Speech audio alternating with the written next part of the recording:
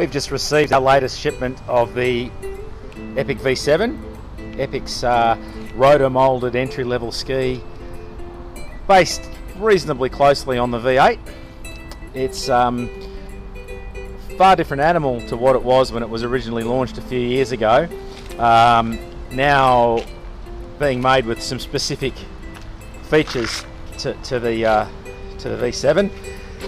First thing you'll notice is that lovely rubber hatch, which is also mounted on a nylon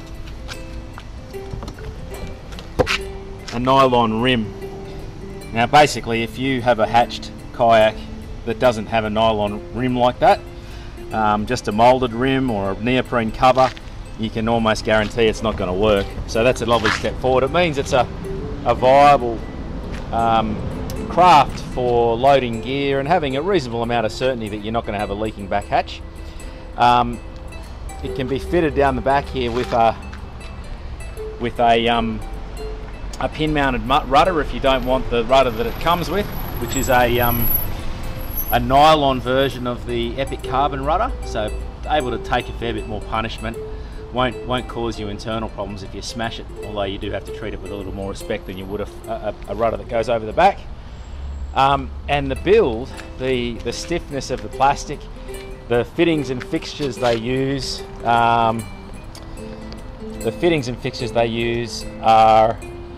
identical to what you'd get on a composite Epic. So you've got carbon carry handles, a drink bottle holder, source of a bit of controversy, Epic's excellent bailer, a carbon footplate and rail system that they use on all their other skis, and the bungee. Importantly, carry handles at the front and the back here, and a nice streamlined shape. In many ways, because it's a little bit narrower and a little bit shorter than the V8, it's a nice ski to paddle through the water, possibly a fraction more suited to smaller paddlers than the V8. Weight wise, comes in at about 22 kilos, somewhere around about there, so it's, in the world of surfski, that's what you're paying for. People who are looking to come up to a boat like this from a fishing kayak will think that's really light.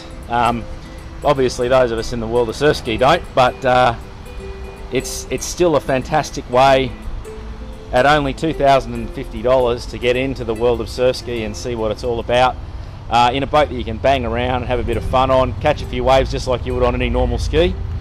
And we've got them in stock. Pop on down, take a look.